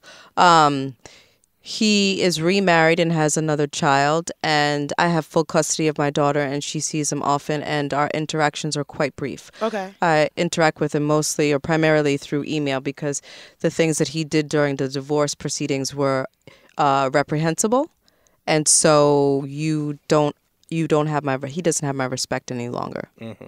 So I just keep it moving. Well, at least I am grateful that we came together and created my daughter. But I'm not grateful that she has a small mouth, which resulted in her needing to have baby teeth extracted because they won't come down. Aw. Mm-hmm. Yeah, I have a big mouth and big teeth. She has my teeth in his little mouth. Well, at least you know you come got to a pretty mouth. Oh my God. Mouth. MOUF. I'm glad that at least that I think in this day and age, it's important that parents separated get along. Yeah. Mm-hmm. Even if it's formal, even if it's, because here's the thing, and I spoke about this on previous episodes, it's not about you and her. It's about the kid. And, I always say if the guy's a good father, forget all that other bullshit. I agree. Let them see the kid. Let them, and vice versa. Don't hold your personal thoughts or feelings or anything against that kid because the kid suffers from that. And I always tell people, too, don't tell your kids what you think of the mother, or the mother don't tell your kids what you think. No. I see a lot of mothers say, "Your father's a piece of shit." I know. I don't let them figure it out themselves because they will when they get older. Right. Exactly. And that's a quick way to ruin a kid. Because let me tell you, I saw this today. Ruin. I appreciate that. I appreciate it. R-U-N-E? I don't even know. Let's ruin. do it. No, ruin. I thought it was R-O-O-N, like macaroon. I'm one of those Italians that have a problem pronouncing things. I don't know what the fuck. When's the last time you went to Italy? Maybe 7 years. You need to go to England. Go. English. I want to say no, this. we don't actually. Where some of my family was, where some of my family is from, in Sicily, is this little town called Castellammare di Gulf. Okay. The boss, there's a mob boss in that area. She's a woman, and one of the most feared. Many people don't know that. There's a lot of woman mob bosses that still exist in Italy. More than men. That's unusual. Yeah. So it's a matriarchal society as opposed It's to a patriarchal. secret society. All the exes trust. Bringing it back to Africa. Doc, have you considered writing a book? Because the thing I want to get from you, the thing I like to get from you, What? are just kind of daily affirmations or daily tools that I can use. I can get up, like what you gave Pete, which is the sun is out, I wake up, I'm alive. Boom, let me enjoy the day. Let me be present in the day. Mm-hmm. And you telling Pete that reminded me to do that. I woke up today feeling effed up. Oh. I woke up today just feeling turned down. I was ready to call in out of work. I was like, fuck it. What was wrong? I don't know. I felt tired. I had gone to the doctor last night and gotten some treatment on my foot. I don't know. I was just feeling a little beat down. Mm-hmm. And I don't know. I'm not really happy at my job right this minute. I was looking for a promotion. It was supposed to come through last month. Didn't come through. So now I'm kind of like, whatever. Fuck this job. I'm down. I'm not fuck it, but I'm like, I need it. Well, you're sad about not getting what you think you deserve. Yes, I am. And that coupled with having to get treatment for yourself physically, it's like, fuck, when is something right going to happen? And we sometimes isolate in that way. Like we just choose the couple bad things without seeing the big picture. Mm-hmm. Did you have a dream last night? Nightmare? No, I was a total blank. I came home from the doctor. I was just feeling beat down. The treatment was it was a bunch of needles and stuff. So I just flatlined. I went to sleep. Okay. Is it bad not to remember your dreams? It's not bad or good, but they're wonderful data. I mean, give me a the wet dream. dreams are the best, man. Wait, you No, could analyze the Oh, I love dreams? I keep having analyzing this dreams. reoccurring dream. Tell me. I keep being on a train, but it's not a train in New York. Like, it feels like the metro in, like, Europe or something. And before, I used to always be running for it. And as soon as I would get on it, I would wake up. But now, lately, I've been riding in it. Like, I'm on it. So I'm seeing scenery, but I don't get to the destination yet. So I used to always be running for it. Now I'm on it. That's called pre-cum. Oh my gosh. I'm sorry. I'm sorry, Doc. I'm sorry. I'm being inappropriate sometimes. I know, it's okay. Sign up for I like Dr. to Phil, laugh. End up with Dr. Pepper. Wait, so how do you interpret your dream? I mean, I thought that, just always being in the pursuit and, just like always just trying to make it. And that's why every time I would get on the train, I would wake up because I wasn't there yet. Or maybe I was scared to get there. So now I'm riding in it, but I haven't gotten there yet. Just trying to figure out where I'm going. Sounds perfect. Do you know where So you're going listen, to? also trains are very phallic. So when I think of you chasing the train, I think of you chasing love. That's if guys, Okay. men. No, I agree. I'm giving you gay? It depends. No. I'm just asking. I don't want to make assumptions. Oh, yeah. So you're running after love. Right. Do you have someone presently? She's dry. Oh man, that is so disgusting. No, I don't mean that. I mean, no. So perhaps in addition to you feeling comfortable enough to get on the train and being prepared enough to get on the train to travel, maybe now you are emotionally feeling like you can also get on that particular train. The love train. The love Yes, train. the love boat. The love train. And when we're thinking about our dreams, know this, that even though the different characters in the dream are different characters, they're also different parts of yourself. So I had a patient come in the other day and he was saying that when he woke up, he felt like right before he had waken up, awoken, thank you, something heavy was on him, heavy on his back. And when he turned around, he saw a flash like a person walking away. Right. So the way in which we deconstructed it, the weight on his back was himself.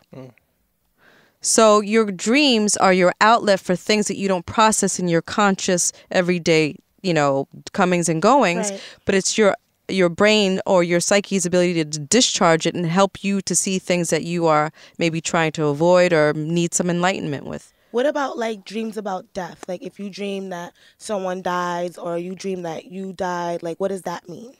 I go to a I've dream never book. had that. I Yeah. go to a dream book for that, but it's anxiety, like your teeth falling out. They say that means death, girl. No, anxiety. And what about paralysis? Is that what it's called? Like Sleep paralysis, anxiety. Oh, they said that's the devil. Take Well, a you can- Valium for that.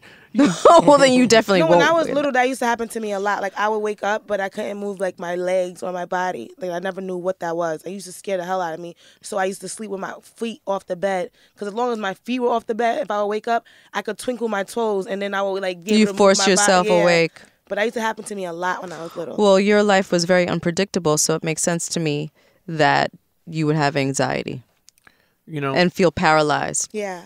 Anxiety is a scary thing. I think there's a lot of people that have anxiety. Absolutely. Also, I think that there's so many people out there that, they go through life not really ever wanting to find out what their problem is. So it's like they're living with these issues and never getting them checked out or looked at. I mean, there's people, I feel like I know people in my family that could be autistic. Mm-hmm. And never really got checked out for it. They're so much older now. Right.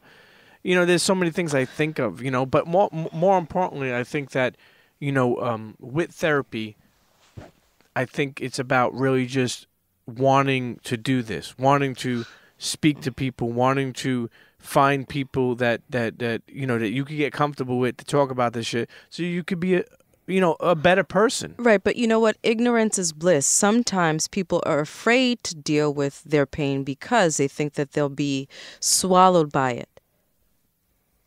Absolutely swallowed by it. It's easier to run. It's easier to run from it than it is to embrace it. Right, but I think, what I want to implore everyone that's listening is that your life, you feel so much lighter. I mean, I try to get my patients to become more innocent, and there's a wonder and a joy. Like I tell them, do pirouettes in the street because life is worth living. I mean, you want to live. Yeah. I don't want to just get by. Right. But sometimes it's easier. Sometimes it's easier to just get by. And I'm not knocking those people because I know a lot of people have shame and embarrassment attached to treatment. Like I have a cousin who's schizophrenic, or rather he suffers from schizophrenia. I told my aunt, bring him to my clinic. I will get him meds. He will be in a group. They'll help him find a job, all that. It had to have been at least 15 years went by. This guy, my cousin, would talk to himself. No one wanted to get in a car with him because they were afraid that he might reach over and take the steering wheel. Wow. It was her shame and embarrassment that put off his becoming well. What about like Tourette's? Tourette's? Yeah, well. He said T-Rex? He said Tourette's. No, is that like, because I used to mess with this girl. She never even told me. And, you know, we dated, you know, a couple of dates and stuff like that. And she used to just, like, make, like make, like, a noise. The little grunting. Yeah, and I was like, what the fuck is that, you know? And I'll be honest with you, you know, I prayed for her. But I couldn't really mess with her no more because, like, we used to, like, you know, even getting intimate. She was making these weird noises, like, before we even did anything. And Pete's like, yo, you turn into a T-Rex again? No, it was tough. It was tough dealing. It was tough dealing. You know, as a relationship, it was tough. But how is that even? Is that a sign of something? Like, I don't know very much about Tourette's, but I think had she told you what her issue is rather than you trying to guess. I didn't know what the fuck was going on. All right, but she had shame and embarrassment, and you didn't bring it to light. I mean, it's like the elephant in the room. I should have said something about it. That shoulda, coulda. I mean, be, again, self-compassionate. You didn't because it was uncomfortable, and you didn't want to make her feel uncomfortable because you're that guy that likes to, you know, hug everyone and make them feel good. Nah, you know, I definitely, you know, want to have, I just feel like, you know, as we wind this episode down, you know, depression, again, I want to go back to depression. It's something so many people deal with. People wake up every day, again, like sometimes like I do, not knowing why. Even though I'm still tackling my depression, you know, I've been able to help other people, and I will continue to help other people. And I tell people out there, if you're going through depression, don't bottle it up inside. There's tons of people who are going through the same stuff. Don't feel alone. Yes. And speak to someone, even if it's one person. You know, whether it be a cousin or an uncle or aunt, find someone you trust. I think people are afraid. You know, think about it this way. Think about suicide. How much and how many people commit suicide? You know why? They'd rather die than talk about or face their issues. Well, I remember Tex said, you know, he believed that people who committed suicide, he had no empathy in the beginning, and he thought that they were, you know, punks or suckers. But actually, people who commit suicide are the bravest motherfuckers out there because they say, I don't want to deal with this, and I'm done. Yeah. And it's hard to do that. It is. I'll tell you. It is hard to do that. So, yes, if you're feeling like you are suicidal, call the hotline. There are so many resources. And you know what? It might not be cool in the hood, but, I mean, the hood's not going to take care of you as good as someone like my... I always say fuck the hood because you know why? We grew up in it. So many things are ass fucking backwards. People, you know, we don't prepare for death. We don't take care of our health. You know, I like I said, I think I went to the doctor like 3 times in like 14 years. Go to the doctor, everybody. No, but what I'm saying is like the things that we say that we're supposed to like live by are all the things that don't make no sense. Because if I followed the ways of the people of the street, I didn't build my credit to a long time. I didn't fucking save up or get a bank account. I put everything under my mattress. Right. You know what I mean? Like all those little things just as you get older don't make no sense. Mm. You know, I'm gonna admit that I'm bipolar. Okay, I thought you were going to say you're bisexual. I was like, fuck. You know. Okay, sorry. I mean, I have bought sex. Oh, bisexual. Yeah. B-U-Y. Okay. No, but I'm bipolar because at the bodega, they have this polar seltzer water. Why are you? And like they have raspberry flavor, lemon lime. Stop. So Wait. I do bipolar. Stop. So you asked me when am I going to write a book? I'm not going to write a book. I love to write. But this is not my thing. I'm very... Hey, you got Chris behind you. You should write a book. No, it's okay. See, I don't need Chris to write my book. No, I don't mean that. You Hey, got Chris listen. behind you? No. Or who knows? You look like a gangbang. Thank See you. that? Doc, what do you What? do you think about people who self-medicate themselves? Meaning, like, you know, they get high, they get drunk, because they don't want to face their issues, and you know. Well, I think I've said this on tax and other. Well, no, for tax. It's unhealthy. It doesn't help the problem. You're just putting a Band-Aid on it. Tax like, don't But worry, it's easier. Like I do say I don't need no medicine. But now in his present situation, he doesn't have access to that. Yeah. So if he had Yes, developed does. this, even more. What do you think? Okay, I'm under the impression that he doesn't. So let's say you're not I hope he hooked is. up. You go into a situation without tools, you're fucked. Now you're withdrawn. Yeah. Right. So why? And you can't deal with your anxiety. You can't talk yourself down. You can't ground yourself. You can't, do the stop, the thought stopping. You have to develop skills. If not, then, you'll be abusing drugs forever and substances. And then it ultimately has a detrimental effect on your body. And that's one other problem. If you don't like pain, stop self-medicating. Listen. But now, hold on. Now, let's rewind now. You say you're not going to write a book.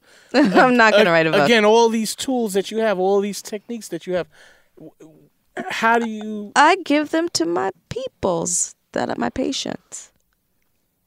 But you could make them... I do it here with you guys. When true. I give... This is my opportunity to share with people who wouldn't otherwise, be in treatment. True. This is the give back right here to the community. Absolutely. For the community.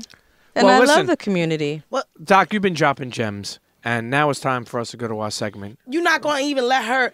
I want to know. What do you want to know? I need to know because I feel like you've done like all of these podcasts, but you started on the Combat Jack show trying to help Pete. Yes. And combat Well, actually, whoa. Dallas Penn was in the building, and I'm like, for us to just go over, like, oh yeah, whatever, like. I don't trust people. Like, we're not doing that. Like, well, can I say this about these two guys? First of all, the level of maturity. I had an opportunity to speak with Dallas in the green room. Can we call it that? Yes, Yeah, we call it absolutely. And I was just so that was in the smoking room? astounded by his maturity. He is like a sage. And you have grown so much, and you do care about yourself, and it's so apparent. The only thing that I'm not liking is a sticker on the top of your hat. You are lovable, and I think that you should honestly share with the world, and I don't know to what degree you have, especially people in our community, the importance of taking care of yourself, because a lot of the physical maladies that we experience, we bring onto ourselves through our poor diet, lack of exercise. Yes. But again, we need to talk about, the poverty. And I saw a girl eating potato chips for breakfast the other day. That's real. Why? Because maybe the parent wasn't available. Maybe she couldn't make it in time for free breakfast or whatever Maybe that's the all case the money is. she had. That's real talk. Maybe she was, basically only had $1 or something, and trying to make the best of what she had. Okay, so that also brings a greater point, which is that when you know people are struggling, you have a little bit more look out for people. Right. That's what makes us special. Spreading As a the love. species, absolutely. We have so much. Even if it's $1 a quarter, help out the next person. Exactly. No, pay it forward. And I tell Dallas all the time too. With I'm proud of him because He's so beautiful. He's so composure. There's composure, and you're allowing me to see your eyes because last time I saw him, he was hiding behind these really weird sunglasses and telling all these little weird jokes about nuts on the brain and making fun of me. I have my shades here tonight. I didn't put them on tonight, but now I see your eyes. I'm like, oh snap! What? Red and blurry, yeah. Oh snap! Listen, Dallas is, Dallas had a scare, almost lost his foot, and being diabetic and dealing with that. I'm proud of him because, and I say this a lot, is I'm proud of him because I know it's not easy to stay healthy. No, it's not. It's almost like being on the other side. I try it once in a while, and it's fucking, it's like I don't know, it's like having dry sex. You know what I mean? I don't actually. So he's also, I'm touching you again. He's also just such a sweet guy, and you should have a forum for sharing what you've experienced. And getting to Pete. Oh, and you got married. I did get married. Yes. That's so lovely. I did get married. That's very lovely. But I've been with homegirl. We've been dating for a while. I was actually trying to get the Guinness record for engagement. And then when she found out, she was like, "Nah, you got to get married now." Good. But I wanted to be like 40 years, 50 years engaged. No. Who does that? You do, or you would have. I would have. I would have had it. Well, it sounds like it enhances your life, and that's what a partner should do. A wife, a lover. Yes. I'm Yes, not indeed. make it. Yes, indeed. And Pete here with your new baby, with yes, Doc. You are mature, and I'm glad to see you thriving. I think that you are where you need to be, and that was just a stepping stone. You want to be around people who respect your ideas and your personhood and your generosity. Thank you, Doc. And stop avoiding going to therapy. You need to go to think No, about the box. I'm gonna. No, well, He's don't say thinking you're about that gonna. box. No, I really think that you would benefit greatly. Yeah. Personally, you mean? And I say go by because of your myself. yes, personal And growth. you say that. sweetie. What were you saying? You say that because what? Because of your depression, you never dealt with being in the box, and it is, you suffering from something akin to PTSD. All of the traumas. There are traumas in everyday life, and then there's the kind of trauma that you experience for months at a time. Yeah. And more importantly, it's just always, wanting to be better. That's depressing. Meaning like not getting where like Not dissatisfaction. Dissatisfaction. Yeah. Like wanting to provide more.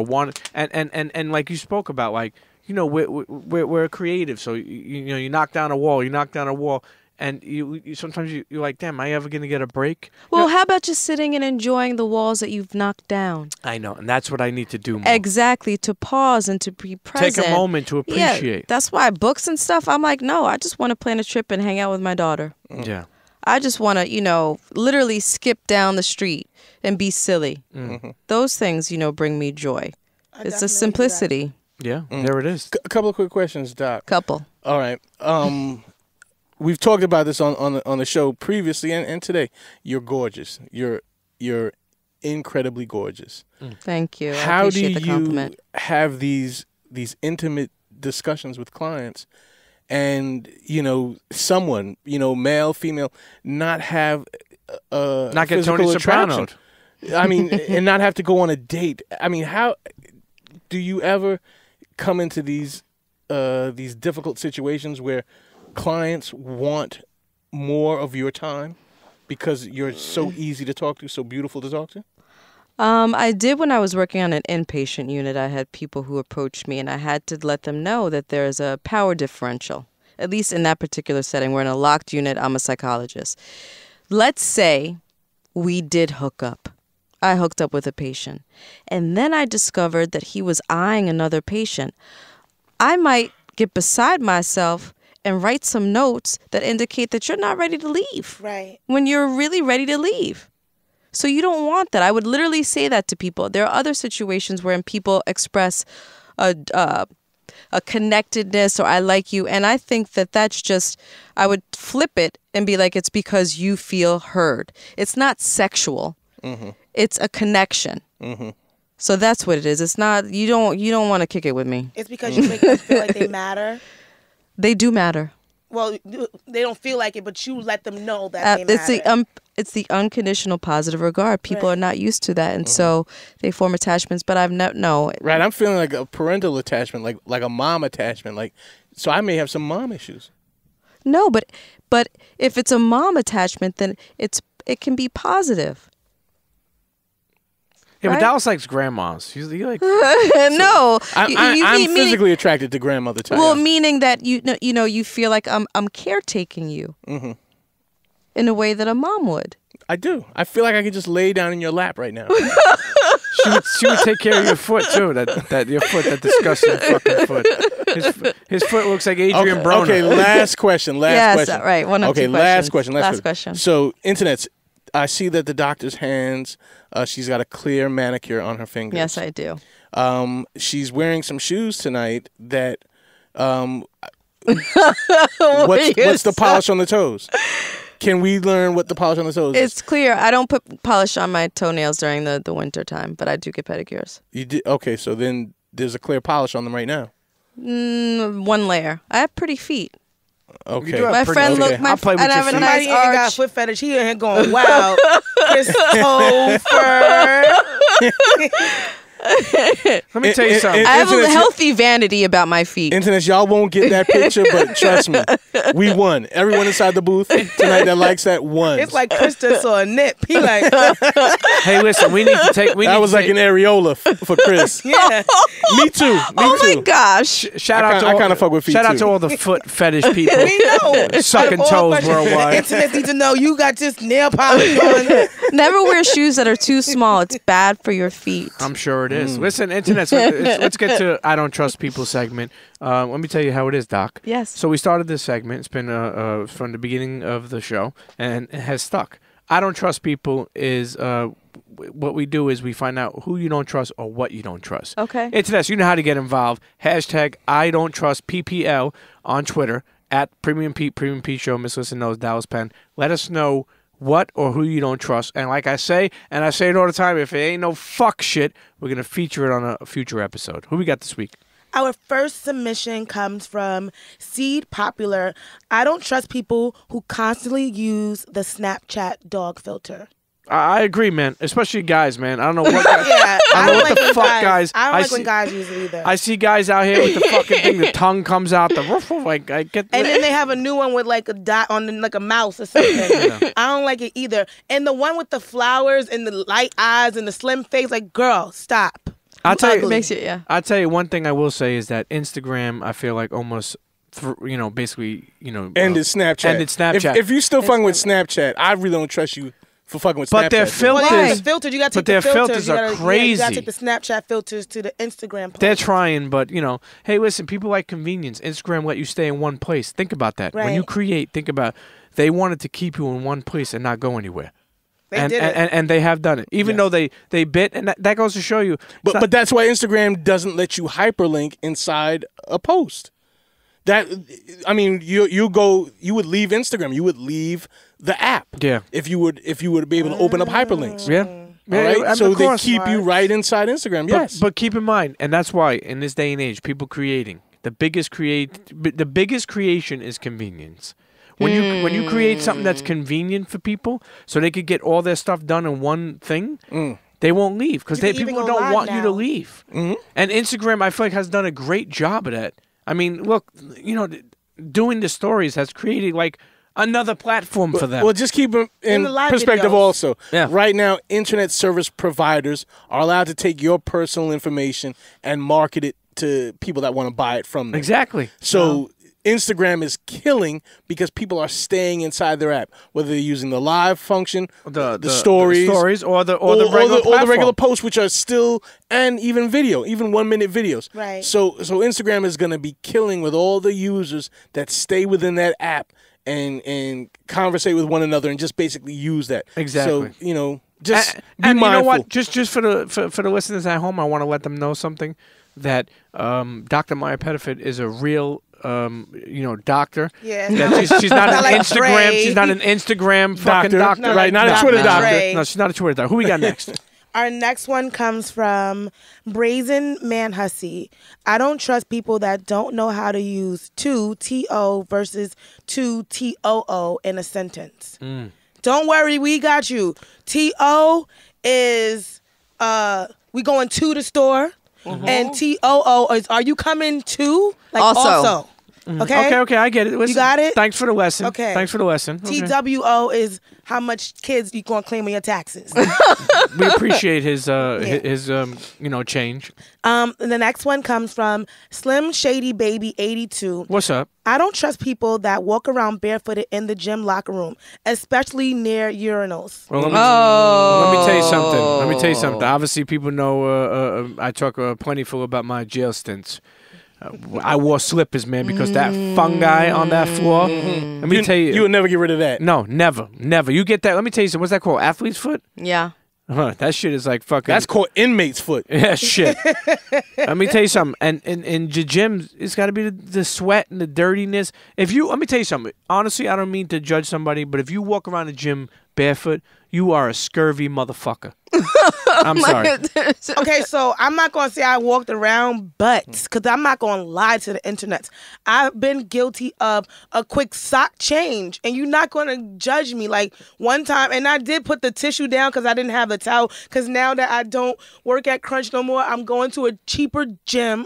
And I had to put the paper down real quick, and my foot accidentally went off the paper when I switched socks. It happened. Don't worry. Sometimes the I'm not an condom fell off. athlete. I still got the baby mama foot. Don't worry. I'm not an athlete. Shouts to him. Who we got next? Our last one comes from For Real Doe. I don't trust people that look at the ground when conversing.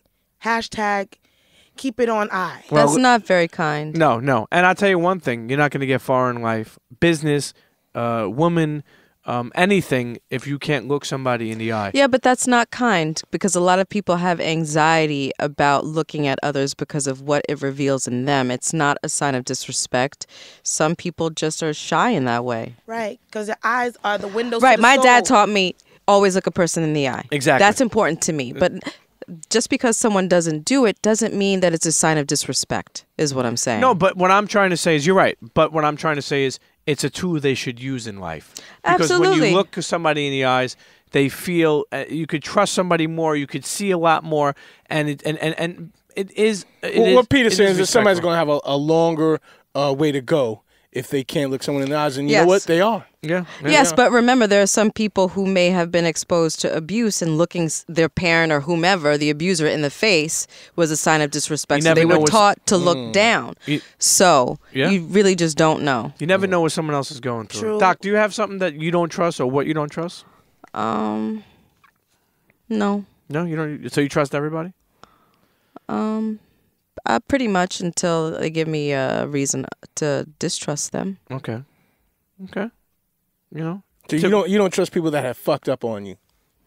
It depends. Oh, you still give them trust even though they've It messed up? depends if they've earned it back, But people don't get a lot of chances. You don't get a lot of chances. Do you trust people that wear lug boots? UGG boots? Lugs. Lugs. You ever heard of lugs? I've heard of lugs. I don't know what lug boots look like. Man, I wouldn't trust them. I would The trust them. That's Dr. not Bad and nice.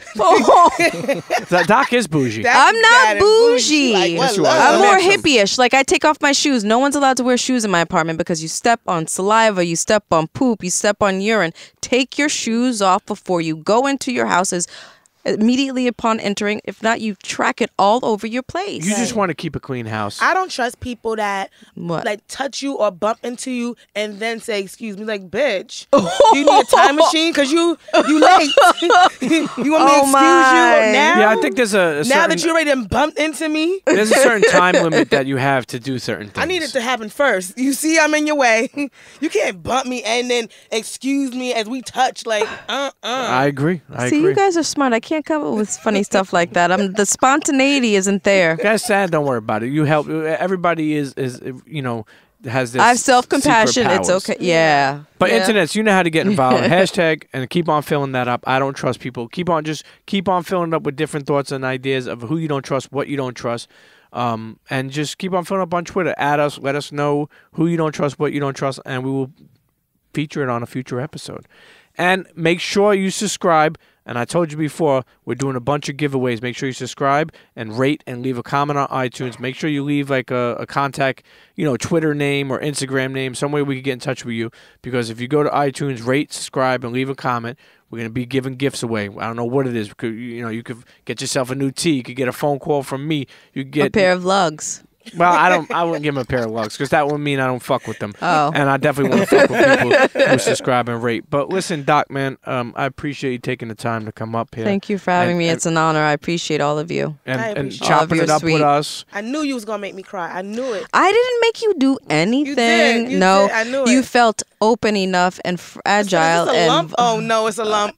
And I tried to get it to go. And Well, it just goes to show how organic and authentic, these conversations are and need to be had. I feel like it's not only about, Miss Lissa crying or just talking. It's about... It was beautiful, too. No, it was, because it's about somebody else hearing and feeling that they could, be empowered by that. And I think that's what's important, because I always want to make content with the mindset of having somebody to leave with something. It's funny because like all these years of doing things, we would do events, and Dallas has this mindset too. And I think we do this without even knowing that we do this, and we're similar.